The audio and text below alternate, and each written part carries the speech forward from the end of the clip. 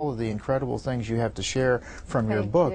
Thank you. Let's talk about, there's been lots of words put on the name Islam today.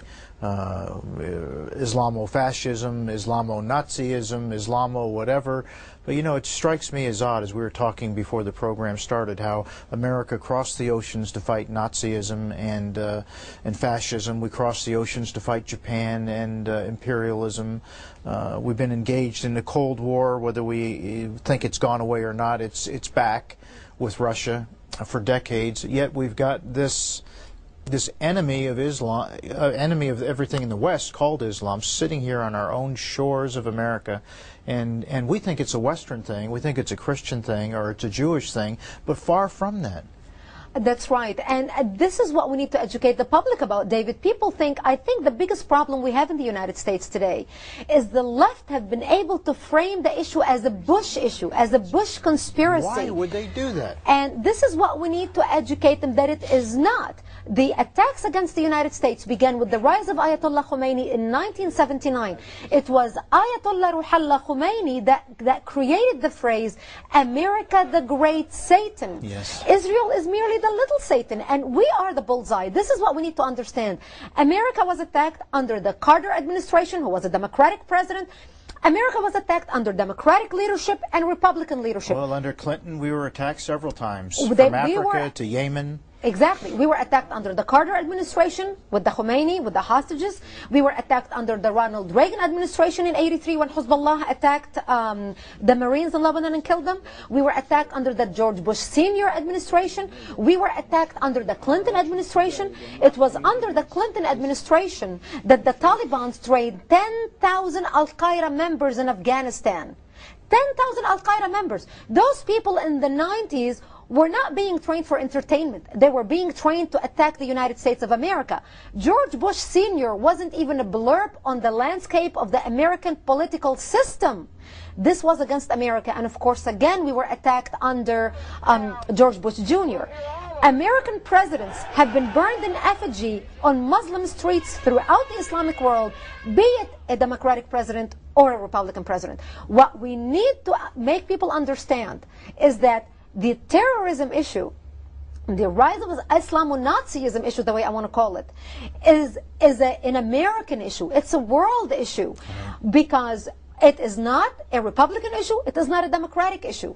Because I don't see any of the people that beheaded Daniel Pearl or Nick Berg stop for 1 second to ask them, are you a Democrat or are you a Republican? They killed them because they were Americans. Why does the liberal side of American politics want to frame this other than what it really is? Is simply as a road to power for themselves?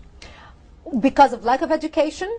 All these liberal journalists came out of the liberal schools and our universities that have been brainwashed, like we mentioned in earlier shows, by the Arabic propaganda machine, funneled to the tune of millions by the government of Saudi Arabia, sponsoring those type of departments on American college universities. The lack of education on the part of the American public in general. We have to understand, David, that for the last 20, 30 years, Americans in general were more interested in watching a documentary about Madonna and Michael Jackson than watching a documentary about radical Islam, for example. Right. This is the apathy in the American public. What I discuss in my book, Because They Hate, which became a New York Times bestseller, which was a shocker. They called it the publishing phenomena in the publishing world, because it provided information that hit the nerve of the American public. Because I discuss, under the banner of Islam, La ilaha illallah Muhammadun Rasulullah. By the way, these are the words on the Hezbollah flag. These are the words on the Saudi Arabia flag, if you have ever seen that flag. Under that banner, La ilaha illallah Muhammadun Rasulullah, there is no God greater than Allah and Muhammad is his prophet. The Muslims murdered Jewish children in Israel. They massacred Christians in Lebanon. They killed Copts in Egypt, Assyrians in Syria, Armenians in Turkey, Hindus in India, and expelled over 900,000 Jews out of Arab land. All that happened before they ever turned their eyes to the West or to America. And when they attacked people like us, the Christian Lebanese, the Assyrian in Syria, the Copts in Egypt, we were people who spoke the Arabic language.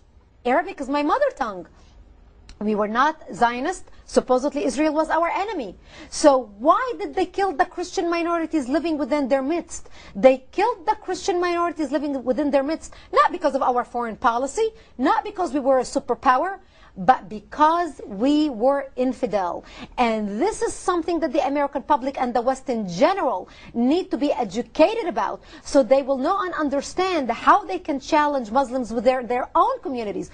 I know, for example, David, there are a lot of interfaith dialogues going on with many communities within the United States, right, especially between mainstream Christian groups, Jewish groups, and Muslims. Right. And what is so striking about these dialogues is these dialogues were initiated not by the imams from the mosques. These dialogues were initiated by the Christian priests and the Jewish rabbis running to the mosques, trying to create a dialogue with the Muslims who could care less. And what these mullahs are doing is they're talking from both sides of their mouth. They're saying something completely deceiving, deceitful, under the practice of taqiyya in Islam, and we covered taqiyya, lying under Islam, yes, deceiving in order to advance the cause of Islam. Yes. They're saying something in English to these pastors and rabbis, while they're saying something completely different in Arabic to their congregants and their followers. Right.